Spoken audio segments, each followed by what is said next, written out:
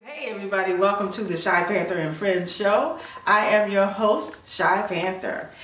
Thank you for stopping by, and before you go, please hit that subscribe button. You knew I was going to ask, so go ahead and do that. And for the next hour, you will enjoy my great interview with three legendary blues musicians, John Watkins, Maurice, John Vaughn, and Freddie Dixon. Thank you, and please don't forget to share and also follow us. You may as well follow us on Instagram at Shypanther and Friends Show. I'll see you soon. Everybody, welcome to the Shypanther and Friends Show. I am Shypanther, also known as Gale. We broadcast from Q4radio.org right here in Chicago. And in case you don't know about the show, we were here in 2019, but we had to leave because of the pandemic. So I'm super happy to be back. And this season, we're going to focus on music and culture. So I have decided to bring in some amazing musicians, legendary musicians, and one is joining us via Skype. That's John Watkins, and to my left we have Maurice, John Vaughn, and to my far left we have Freddie Dixon. So I'm going to go ahead and bring them in. Welcome, gentlemen. Hello. Thank you. Hello. Thank you. Thank you very much. I don't see John's picture up there. Where's he at? Well, I couldn't pop it up here, but I'll do it. We don't need his picture. No, I'm going to make sure it's there by the time I edit. I'm going to make sure his picture is all throughout the video when I edit. Okay, so everybody, it is so wonderful to be here, and I want to talk about and raise awareness for the preservation of the art form called the blues. Amen. All right, so I wanted to start with introductions, of course, so that the people know who you are. So, Maurice, would you like to? He's telling me to start with Freddie. You want to go ahead and start? Yeah, because you're doing the culture thing. Oh no. Well, I got a lot of stuff for you too. So, so don't try to escape. I dug it out. Don't try to escape. Okay, Freddie, we can start with you. Actually, since I have three of you, I wanted to just kind of throw questions out and then we go around. Okay. That way we can get everybody to say something. Okay, so where are you guys from? I'm from Chicago. Born and raised here. Okay. I was born in Chicago. You were, okay, John, born in Chicago. That makes all three of us. All three, okay. Right. All right, so how did you all come together as a band? Well, probably through the association with Willie Dixon and the other artists that Maurice. And well, Freddie and I were together with the Chicago Blues All Stars since about 1970, 78, something like that. I can't remember. This is me lying. Yeah. And we kind of been, just like a family, we've been associated over 40, 50 years. Wow. Yeah, and me and Maurice, I remember when I first met Maurice, he was playing with Phil Guy, and I did a gig with Phil. And met Maurice, he was playing saxophone then. I didn't know he could play guitar. He's an amazing guy here. So and that was in the 80s, 83, 80, something like that, when I met Maurice. Okay. And we've been hanging around and running up and down these highways and byways, running up and down these highways and byways, trying to get that hit record. Yeah. All right. And I think we got one. Trying to get that hit out. All right. So, do you all have Hall of Fame status? Everybody been inducted into the Hall of Fame? John? Yes. Yeah. All right. Okay. Yeah. Chicago Hall of Fame, and John has one in Detroit, right? Detroit. Yeah. I have another one, Hall of Fame induction in Edmonton, Alberta, Canada. All right. As a matter of fact, Maurice, you have been inducted into another Hall of Fame up there in Edmonton. It should be hosting somewhere near August or September this year. I don't. Yeah, he just spoke on that, John. Yes, Okay. so. Yeah. John. All right. John's in Detroit. All right. You're right. You got time lapse. You got to get a new pole. You guys, kind of terrible. All right. So, what inspired everybody? Who got you started into music? Well, I was born in it. Ever since I was a baby, I've been hearing the blues through my father. Okay. Chess records. Everybody at Chess Records used to come by the house when I was a kid.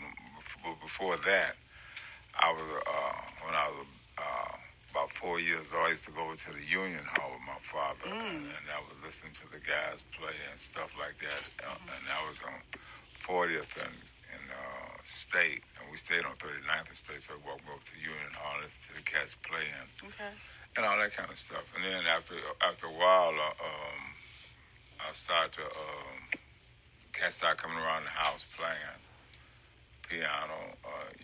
You name some, everybody was coming to my house, and that's how I got into the blues, about sitting around listening to the guys play, and watching people play, you know. But it's a great learning experience. Anytime you learn an instrument, it's a great experience. It keeps you out of trouble, first of all. Right. So it kept me out of trouble because I had to learn to play the piano. My father teaching me piano, which he didn't know piano, but he could pick out songs, and I learned a little piano from him. Okay. And then eventually, I started working with him. But before that, I ran a studio at 7711 South Racine, and anybody came by there with an instrument, I would watch them and listen and learn, But I was mainly down there for the recording side. And I'm gonna tell you a quick story how I got into playing the bass guitar. Because before that, I was playing drums and flute. Okay. So my father, he was going out of town. He's going over to Europe. He said he bought a bass guitar. He said, "Whatever you do, don't you touch this bass guitar." And he knew that I was gonna touch that bass guitar. Of course. And so that's how he tricked me into playing bass. And that's what. Now I'm stuck with this guy, John, trying to make a living playing the bass. Okay. Maurice? Well, I started in grammar school and started playing. I learned how to read music with the drums there, and then it always went to another instrument. Well, if you only played this, then so that's why I kept changing the instrument. I always had to change something like that. I played the baritone horn because they had drummers. They had 4 drummers already. They didn't need any more drummers, so I just played the baritone horn. And then the guy said, "Oh, if you play saxophone, you could be in our band." So I went out and rented the saxophone from the school, and then got the saxophone playing. Well, if you sang, you could play some more gigs like that. So I just started singing a little bit, and then if you only had your CD out, you probably would get some more gigs. So it was everything was just tumbled after that. I started playing guitar because everybody broke down into rhythm sections, and they weren't using the horns that much anymore where I was, So so I said, well, I got to keep playing, so I started playing guitar. Right. And I played with different people, A.C. Reed, Luther Allison, and people like that.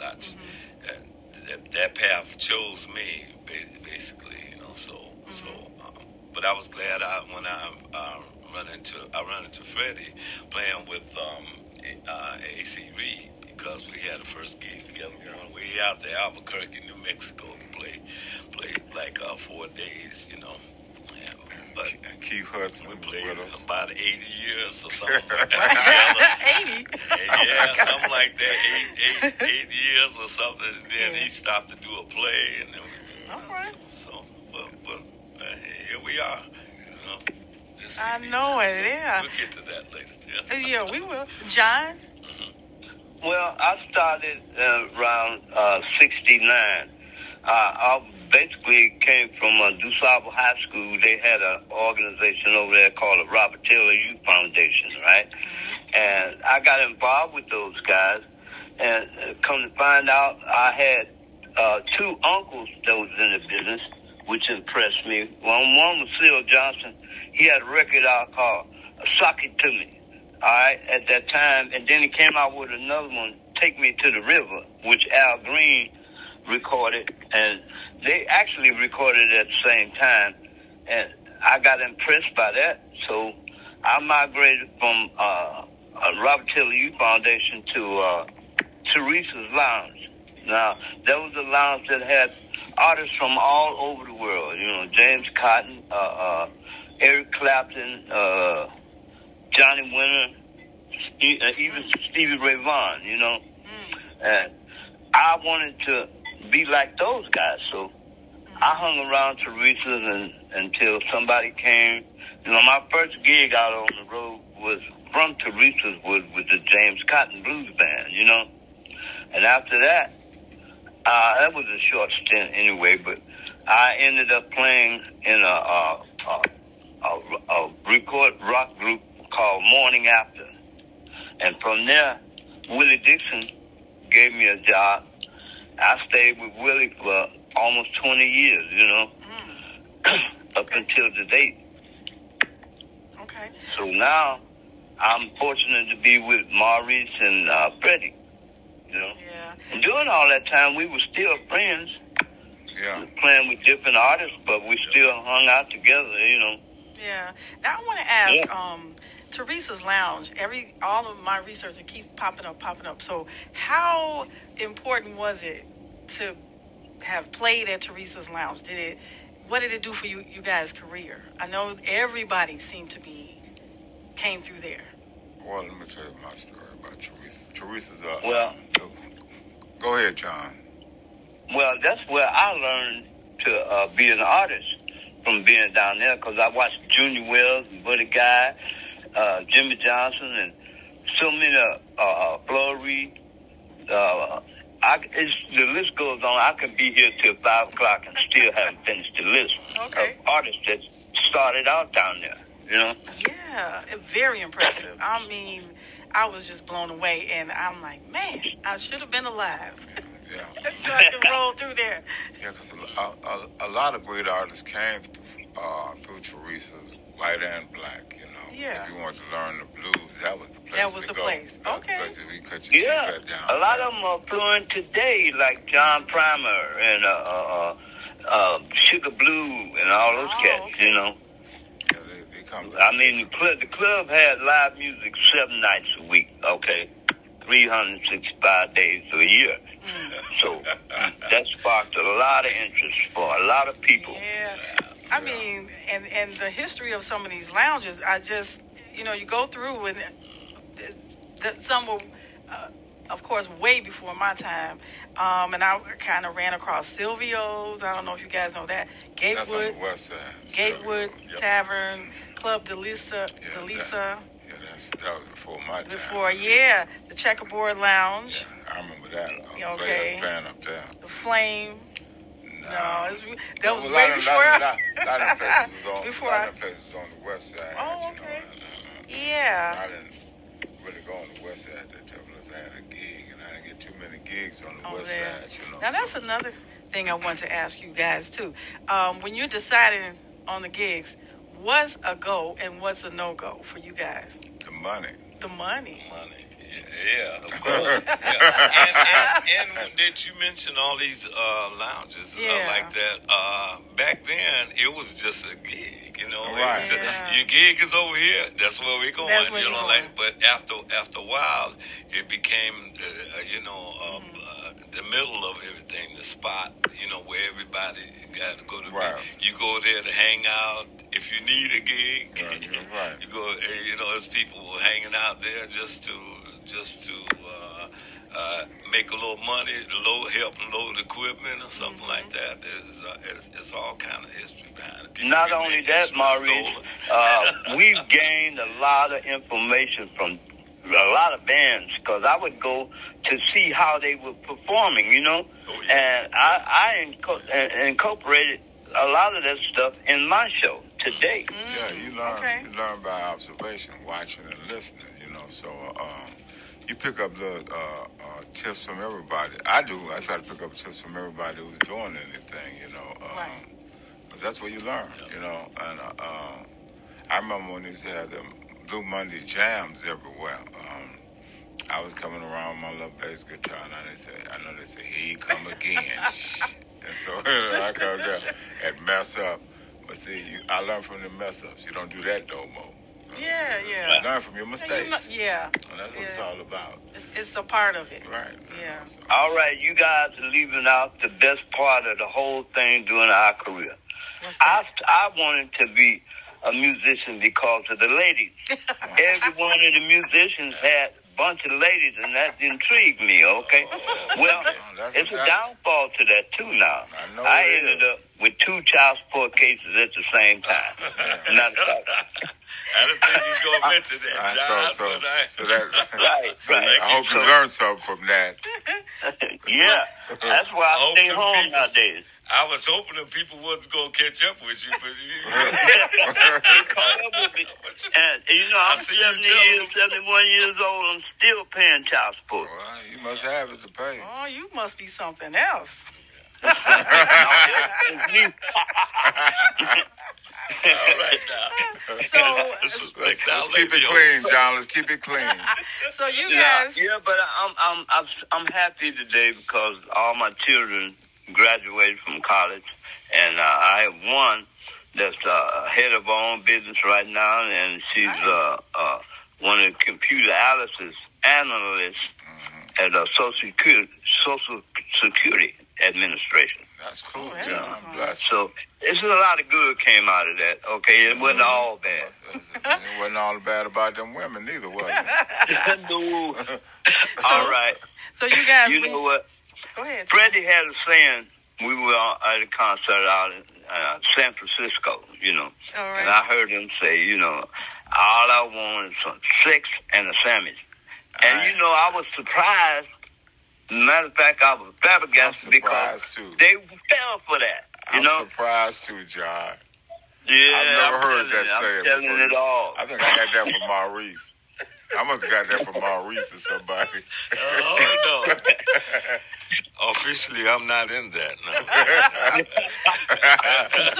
You have been caught yet, that's all. So have you guys ever have a relationship and you wrote a song about it? You try to stay away from that. You try to stay away from that. I wrote the song, Here I Am, Knocking at Your Door Again. James Cotton recorded it, you know. And actually, the song went up for a Grammy. But here come Albert Collins and Robert Cray and all the other guys, and they bumped us out. But we came in second place. That's Okay. good. Now, And Maurice did a song. What's the name of that song you did? You know. I wrote about some life experience. Wake up, Maurice. Yeah. Wake up, Maurice. You know what song I'm talking about. No, I know. they don't want to tell it all. You don't want but to you be might as well. exposed over the radio. I can't You remember wrote them it. all. You I wrote wrote it. about 50 or 60 songs. So Yeah. I can't list them all on the radio. But I wrote about life experiences. So, other people. So, I wrote Computer Took My Job, but it didn't happen to me, but it was happening to a bunch of people still. Yeah. So what? So that brings me to what's your favorite song that you wrote or to perform? Everybody. Well, for me, it's everything I do got to be funky. So, because that's been that did the most. Well, Maurice once wrote a song that I'm really crazy about. It's called "A Traveling Man." That song hit many parts of my life. That's why I like it. Not only just the groove and the words. I've actually lived that song, you know. No, thank you. So that's one of my favorites. John. It hit home for a couple of those verses like that. That is a lot about me and friends of mine too. So that's what I was trying to encompass. Okay. Let everybody know. So, but how did you guys? I know initially when you started touring, that had to be fun, had to be exciting. Oh. But after a while, is that how you come up with Traveling Man? Just well, some of the things happen on the road, running up and down the road, running in and out of the bank, you know, and trying to get to your next gig, and you know, there you go. That's all like the words like that. So, hopefully, people will see that. Oh well, that's nice. I was fortunate enough to get Sonny Rose to play, the late Sonny Rose to play on my CD too, you know. So my version is coming out pretty soon. It has that on there, and the middle version that we recorded on 3x3. John is singing it. You know, I'm proud to hear him singing that too. You know, yeah, he does a fine job on that. Appreciate it. Okay, so we will jump into that in a second. Anybody have a favorite place that you went while you were out touring? Ooh. I can't think of Yeah, I got one. I knew you would. Go ahead. I have several of them, but the ones that really impressed me the most, I did a show in Malibu, California for Pepperdine University, okay? And they treated us like kings and queens over there, you know. Wow. And I got a chance to meet a lot of the California artists, you know. Good. That's good. And a few stars, too, like Jim Brown. Okay. Now, I want to ask you, John, how did you get the name Mad Dog? Where did that come from? Oh, my God. Because in the research, I'm like, I didn't know this. We were on tour. I was on tour with my uncle's band, right? Okay. And they decided, we had been out there for weeks. I mean, you know, 6, 7, 8 weeks. We were very tired. And at the end of it, we were supposed to go in the studio. I met this guy. His name was Alan Schuster. All right, and we finished the gig. Alan Schuster was actually a tour guide, which I had no idea that he was responsible for doing the album cover. No, that never crossed my mind, right?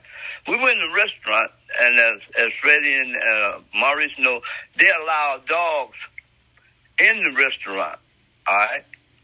And during this time, the lady come in with her dog, and Alan Schuster was bashing the dog, you know, and because he was a little dog, I guess Alan wasn't afraid of him, and he was just bashing his dog.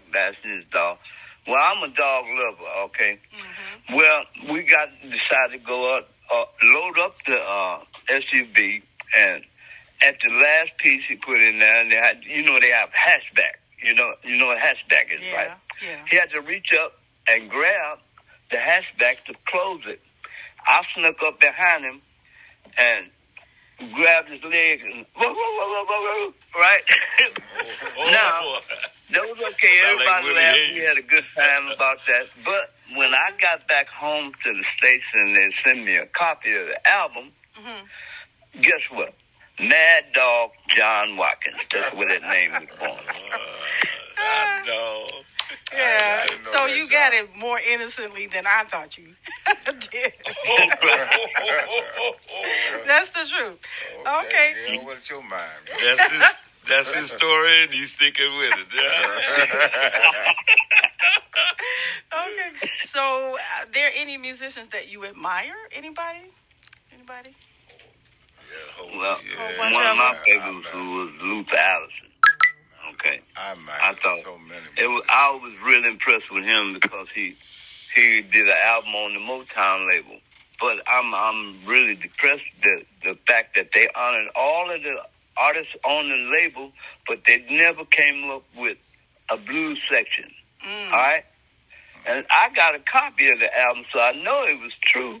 You know, but Motown, Barry Gordy and them never acknowledged the fact that this came from their studio, you know. Okay. Let me say something.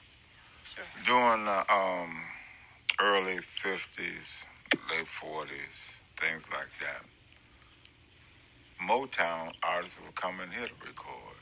Like, what's the name? What's the guy? What's his name? Who killed his father? Marvin Gaye. Marvin Gaye used to record chess records, you know, and things like that. A lot of them groups that were from here went to Motown, you know, before Motown got big, they made it here and then went to Motown.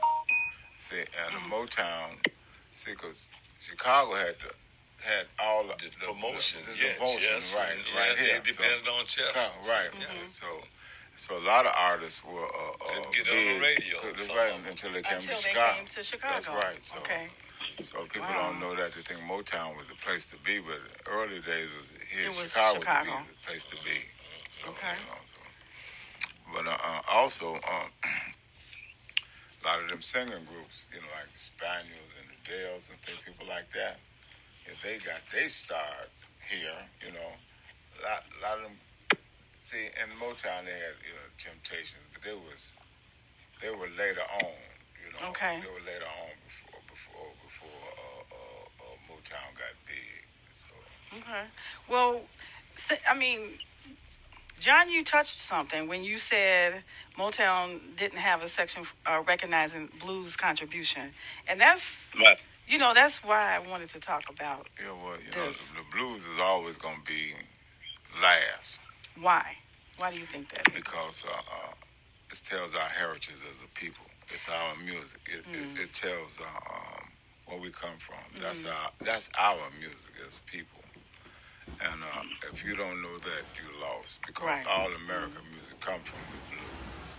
And the blues is the most powerful music on the face of the earth. Go ahead and say it. And so people shun it because, as children, when I was coming up, we heard the blues. It was played on the radio. But today, I'm going to give a perfect example. I had a friend. I invited him to a show. I said, man, come here to the band play. He said, I don't want to hear that shit, that sad shit. I said, what? I said, come to the show, man. You enjoy yourself. He came to the show. He had such a good time. Before the show was up, he was going to tell me about the blues. I'm introducing him to the blues. Now he's telling me about the blues. Because he found out that the blues wasn't something sad all the time. He thought it was a sad crime music. But the blues was sad at one point when we were first going through it. Right. But see, it wasn't always sad because it was always sad. We wouldn't have nothing to sing about today because during them days, slavery, whip on your back, you had to have some kind of enjoyment. So the blues wasn't just always sad, but they had to have something to think about to endure. It makes it easier when you're thinking about something good. So the blues is not always sad, but people, the artists today don't give the people, the blues artists, old blues artists, the recognition that they need because they stand on the backs of these old blues artists. Exactly. So, and go ahead. One short thing about what John mentioned about the Luther CD. I played with Luther back in 1980 for a short time, and when he brought out this album, I said, "Oh boy, this is kind of banging here," like that. But Luther was not that excited about it because he said that. Man, that I didn't have that any creative input on that. That album was done. David Fathead Newman's playing saxophone. All of the Motown things is going on, and they just brought him in to play on top of that. It was already done. See, so it's none of his creative input at all, except for him to get on there and sing and solo. Wow. So he didn't get any credit. Well, he's the artist, but pass or fail. If you if you're the artist up front, but you're not the one that kind of formed the whole thing. You see, that makes a big difference nowadays when you're able to do that. That's why this CD we got is so important now. We were able to put this together like we wanted to put this together. See, right. John, you were going to say something? Yeah, I wanted to thank your brother for performing with us over in Canada and the United States. We just did a show at Legends featuring your brother, Gary Martin. Yeah. Oh, okay. Yeah. Well, he'll be happy to hear you call him out. Shout out to him. Hey, Gary. Speaking of Gary, how about that $20, yo, man? Just kidding. You still owe us some money, but we'll collect on the next show. Okay, wow. Okay, so I just want to ask a few more questions before we go into your guys' CD, because we got to talk about that. What's most important in your careers right now? In your life and your careers right now? The most important thing to me is I want to keep the blues alive. Like my father. My father believes the blues is the most important music in the world. And he wanted it to be played at prime time, you know, on some big station, not a little small station, you know. And that's my goal, to get it played at prime time, because it's very important for the kids to know their heritage and see if it's going to get to a point where now that you're going to say the white man invented the blues. Well, he gave us the blues first. I admit that he gave us the blues, but he didn't play the blues, you know. Yes. And somebody going to say that, what's the guitar player? Steve, no, other Galvin England. Eric Clapton. They're going to say Eric Clapton invented the blues at some point, because we don't get a chance to hear it. And when they're playing it on the radio, they say it's a blues station. They're playing on B.B. King Blues Station. They ain't playing nothing but rock. They're playing no blues, no straight up blues on the station. Yeah. They're playing more rock. Yeah. So at some point, the kids gonna think that that's what it's supposed to be. Actually, it's a popularity contest. That's what it is. If this person's more popular, then they gravitate toward them. Like who's getting the most who's getting record sales? Who's getting the most, the biggest, larger audience? Right. And I believe that wholeheartedly, that the blues is more than music. It's a culture. It's our heritage. Right. Let me say this. I have a Chinese violinist in the band. She was telling some of the guys in the band, she said, y'all can't play the blues. And she told them they can't play the blues. I got a white guitar player, an Indian from the Dakota tribe. I got a drummer, and me, and two guitar players. And so she was telling them, y'all can't play the blues. And they couldn't understand what she was talking about. She said, well, because y'all don't feel it. She said, y'all don't feel the blues. You have to go through something to feel it. That's what Judy was trying to tell them. You can learn to play the blues, but you don't have that. It's not in your DNA. She said it's not in your DNA. And they couldn't understand it until I explained to them what she's saying. She said, you know, like, you have to be born with this in you, you know, to really, you can learn to play the blues. Right. You can learn songs, but that feel will never be there. That's what Judy was talking about. Yeah, it is. Yeah. So if there was one thing you could change about the business of how the blues is handled, what would that be? One of the main things you said was to play it on mainstream radio, and then play the blues during prime time. Yeah, during prime time, but. What about, I think part of what we would think, yes, that's what I'm trying to say. Yeah, more authentic. Right. You know, yeah, because... Well, everybody, a lot of people haven't been through those things. They can write about it, they can sing about it, but they've never been through those things. Robert Craig was a little embarrassed, and he started singing about, I beat my woman up and all that stuff like that. And then the ladies were kind of looking at him, you know, and he said, I don't feel funny singing about stuff like that because I don't do that, and I don't, you know, like that.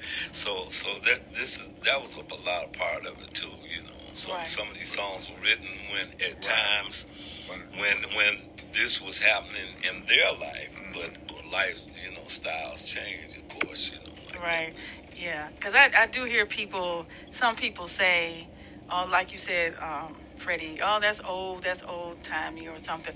But one thing my sister reminded me when she was working on the West Side, she said, you pass through and that's all you hear people playing. You know, loud in the summertime, they're playing the blues and they're playing the authentic blues. So we want to hear it because, first of all, as you said, it's a lived experience. It's a thing about the blues. It's the beat, it's the feel. So you can feel the blues when it's being played. You can pat your feet to it, you clap your hands to it. People over in Europe, they go according to the field that's coming from that music. They don't understand the words. That's right.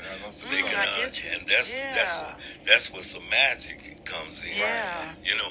And you watch people like Junior Wells when he was performing like that. You're going like, why's he doing all that little? We were saying, why's he doing all this little corny stuff?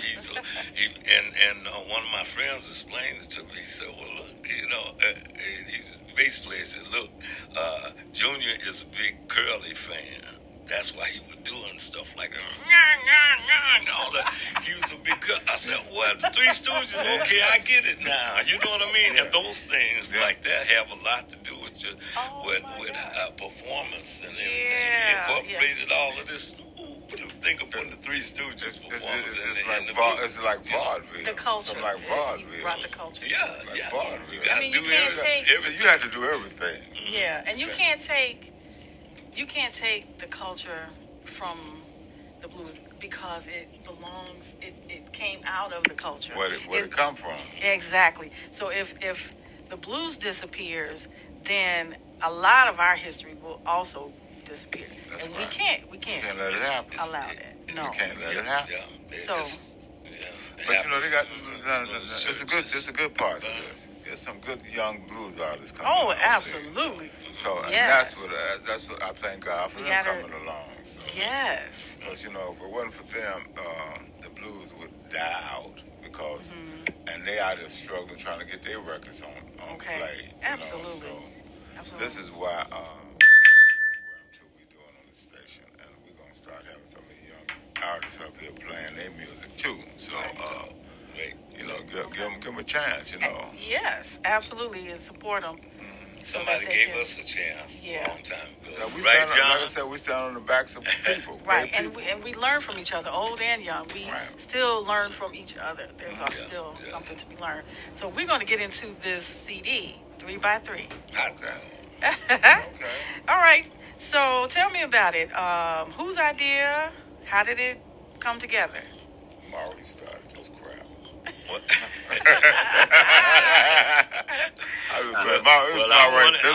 It's Maurice's idea, though, really. No. Freddie and I talked about this for a while, but we finally did it this time. And we got together and do that. But I said we could only do this if I want to do what I want to do, and Freddie wants to do what he wants to do, and John wants to do what he wants to do.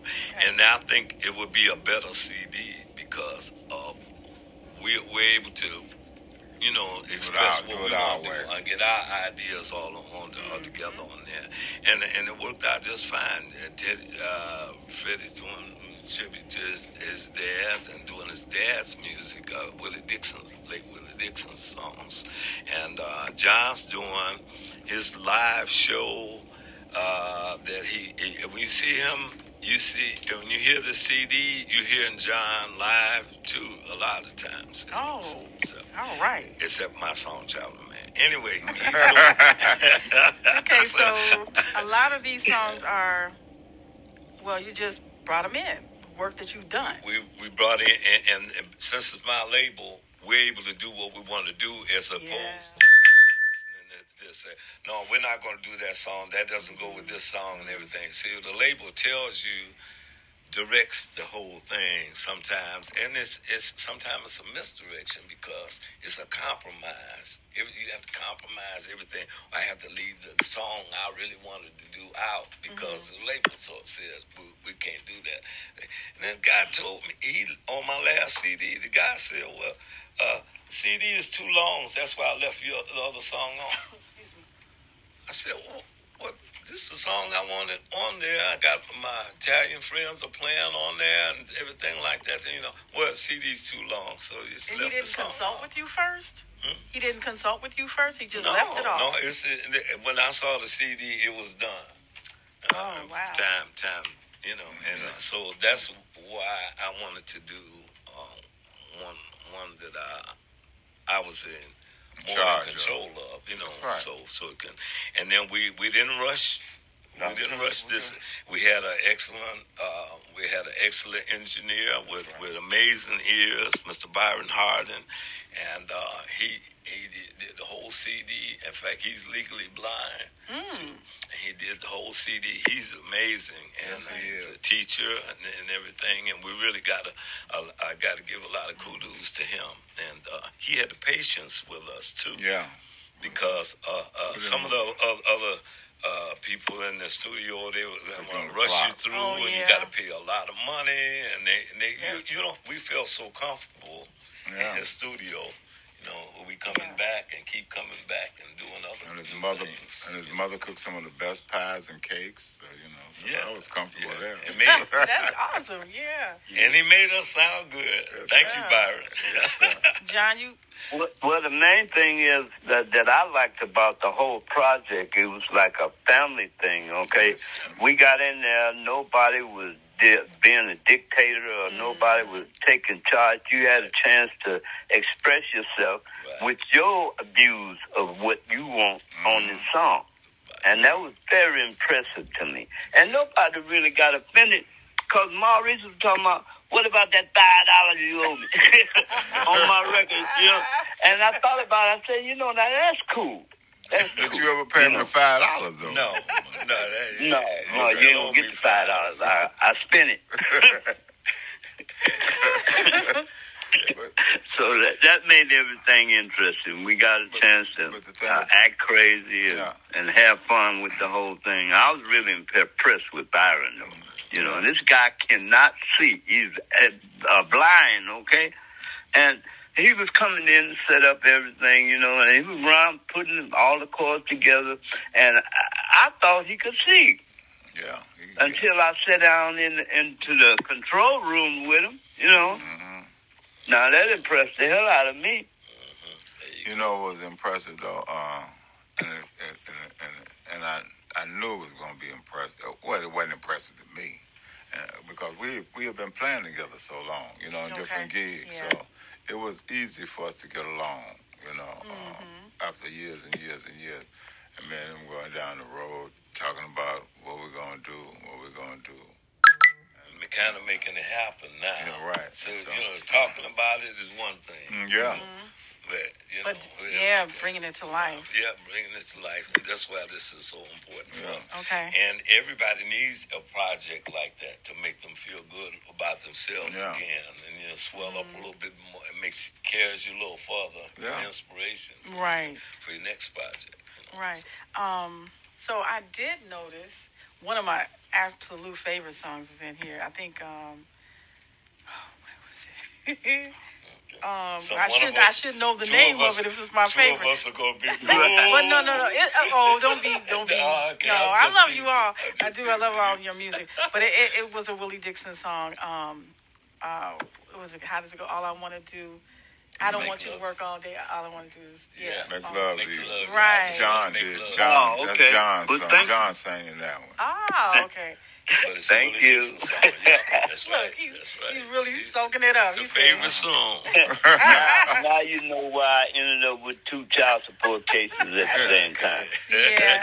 Keep saying it, John. That's right. There's quite a bit in here. Little Red Rooster, and then Everything I Do has got to be funky. I love that. That's right.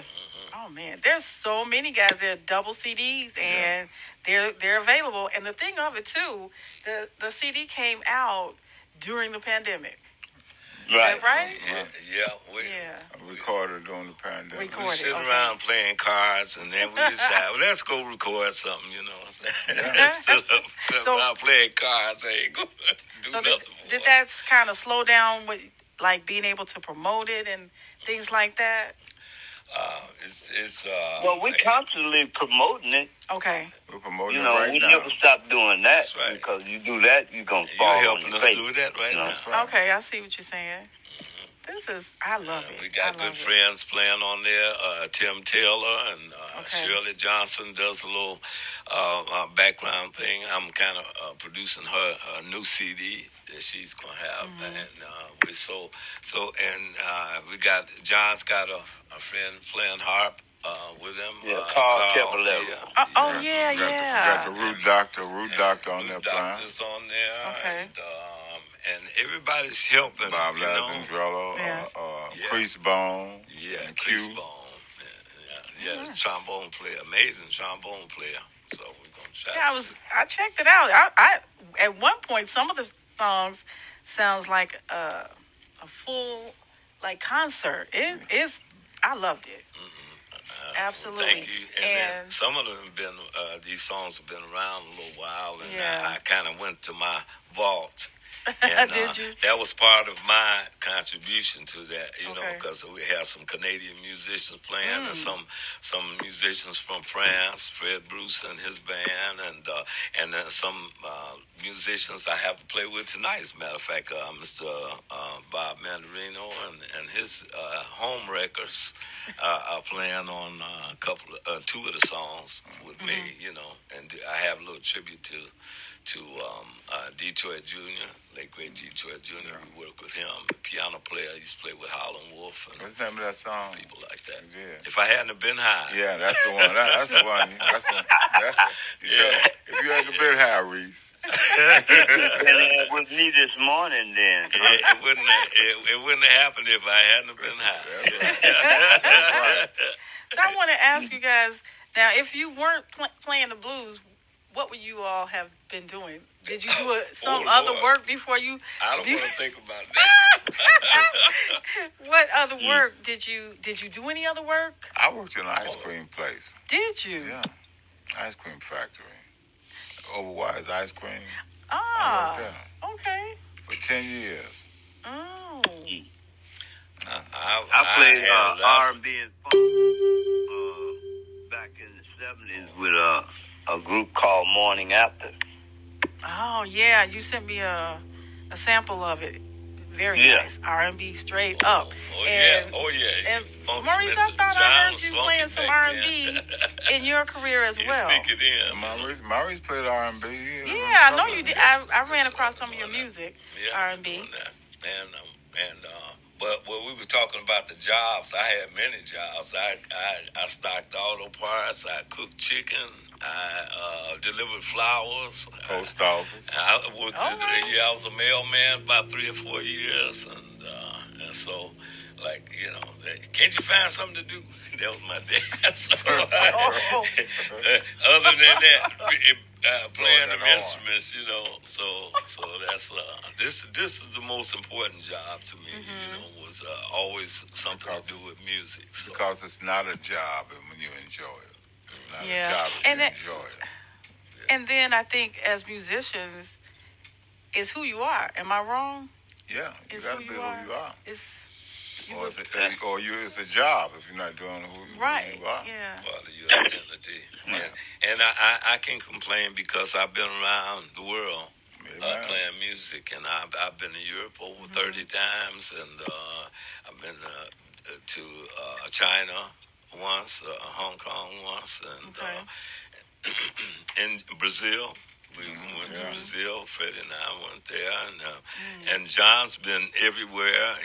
In fact, we were real jealous of John. You know, being with his uncle Jimmy Johnson over there for 6 months at a time. Come back from there, he can buy houses and all this stuff. John still got spending that money. John still got that money. You got to store it up somewhere. Freddie, you better be cool. You know you owe $200. I got somebody over here with a rock with your name on it. So be careful. Hey.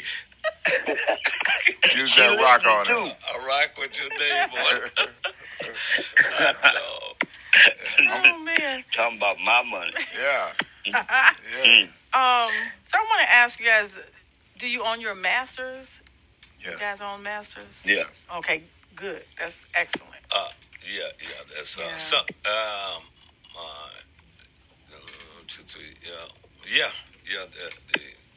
masters to it.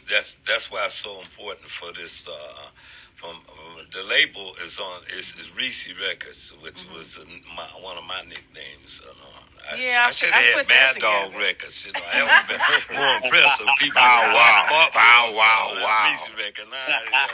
But anyway, that was my nickname. I passed that on to my son. His name was Maurice too. So, but that's why it's important because the direction we want to go far, but we're not going to be like Motown or any place like that. But at least we're doing what we want to do.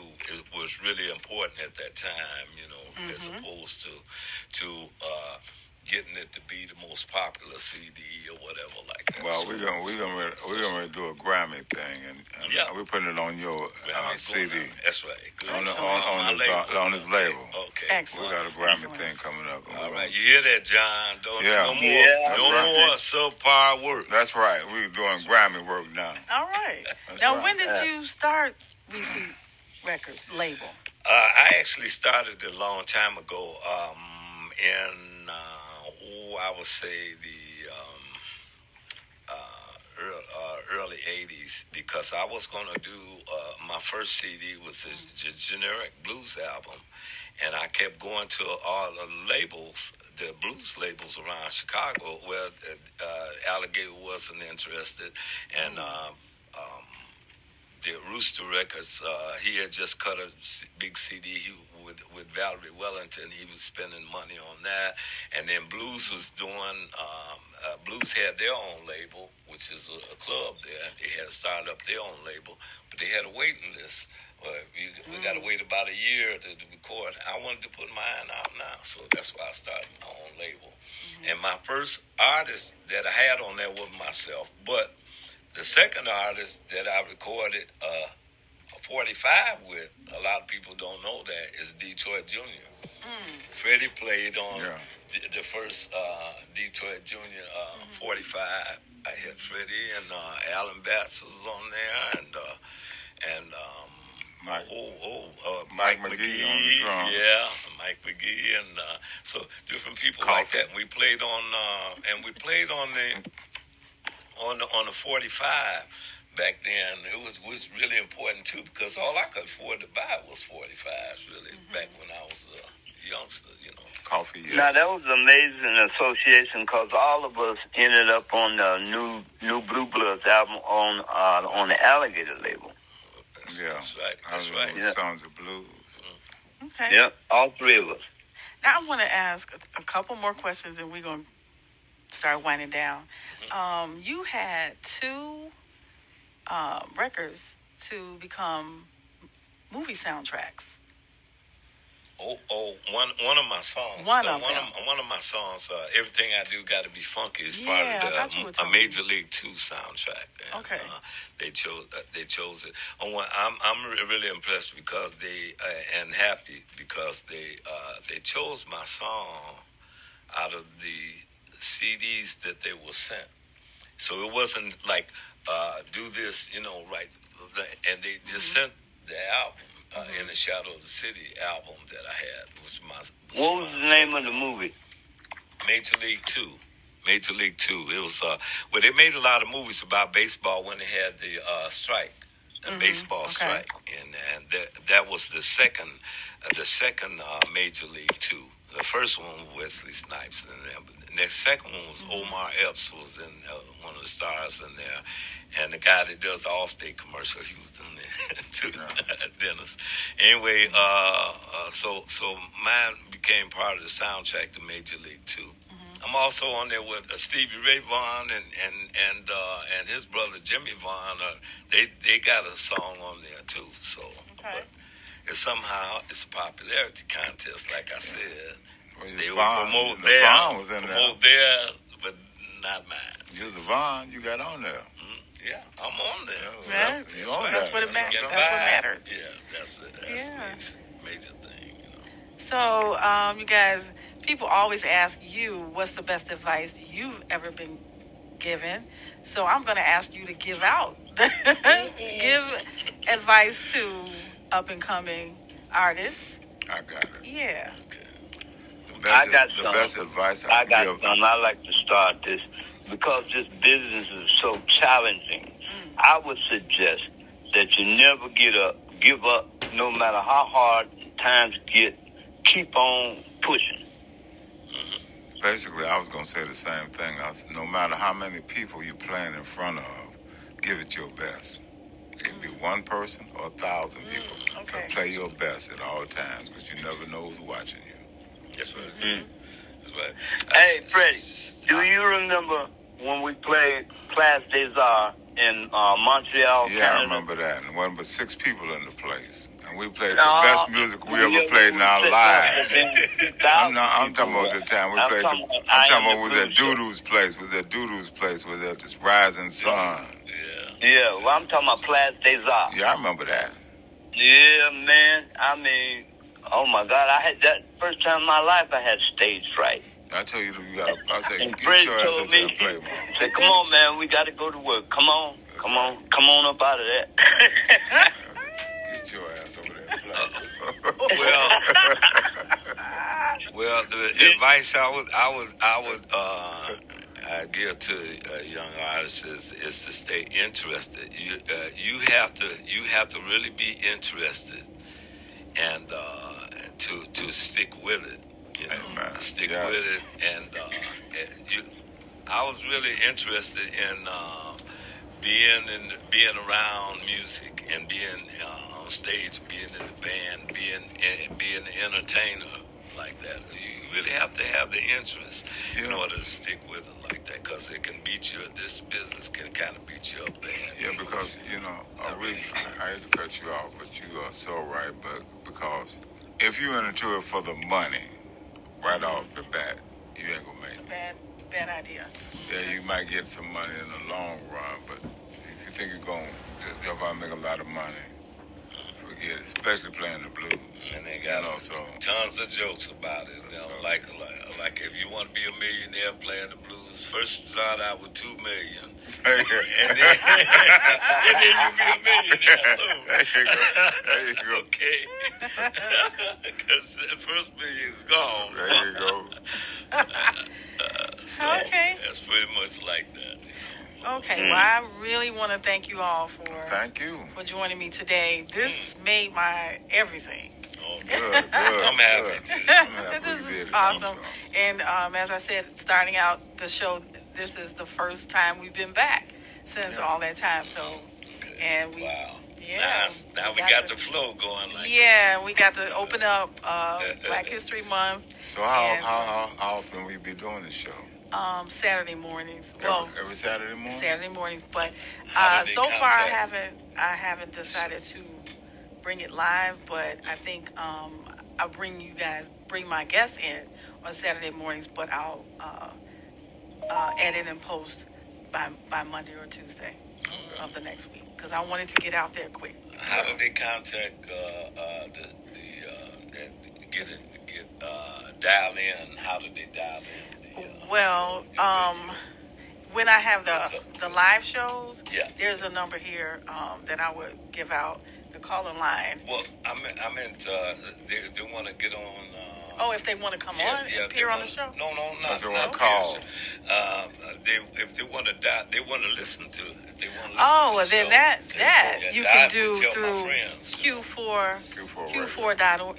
Q4radio.org when it's live. Q4, okay. and then when I take it live, it'll go over to YouTube. So, but you can when it is live, you can hear it at Q4radio.org. Yeah, that's the best place to listen to it. Mm-hmm. And to follow the show is Shypanther and Friends Show on Instagram. And I want to know about this panther. and on YouTube as well. And I'll always provide the link for YouTube, so you just click on it. Okay. But you wanted to know? Well, that's a story for another show.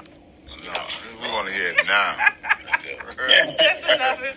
Well, I used to date this guy, and I guess I don't know. Maybe I was showing passive aggressive kind of tendency, like being shy, appearing shy. Right. But then when something, that's what I was going to say. Appearing, right? And then he said something wrong, and next you do.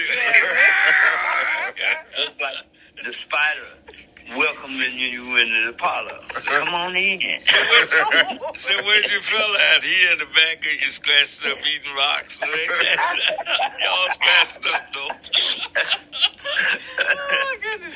So, yeah, that kind of sums it up. But I'm really not that bad. I know it sums it up. I'm really not that bad. I promise you. Well, I'm how not. bad are you? Maurice, you missed your calling, bro. You should have been a comedian. Yeah, he's pretty funny. Yeah, I'm out of work enough. I'm out of work enough playing music. If I would be a comedian. He said, I'm out of work enough playing music, so y'all need to be worse. Become a comedian. Okay, so, We never played the music. say it again? Never played the music. Well, you want to, well, you know what, if I'm not sure, well, I was thinking about, would it be, if it's okay if I, like, when I put it over to YouTube, are they going to ding me for playing it? But I'll put in that I have right to play it. It's our music. Yeah. Right. Okay, Yeah, well. you got my permission. Okay, well, hang on 1 second. Yeah. Let me bring this over. I thought you were going to stick it in there where you get a chance in between comments. Oh, let's see. Oh, I will. I'll put all that when I post. I promise you I will. Let's see. 1 second, everybody. And let's see, 3x3. I used Maurice's name. Vaughn, and it popped right up. Okay. All right, here we go.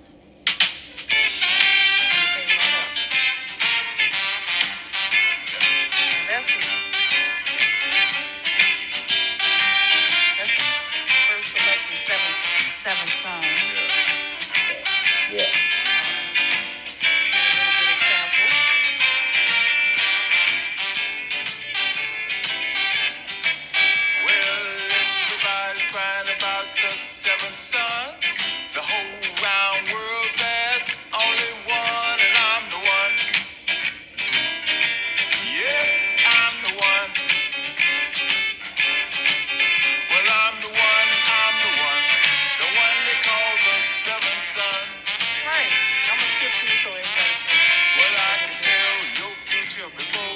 Pop on here.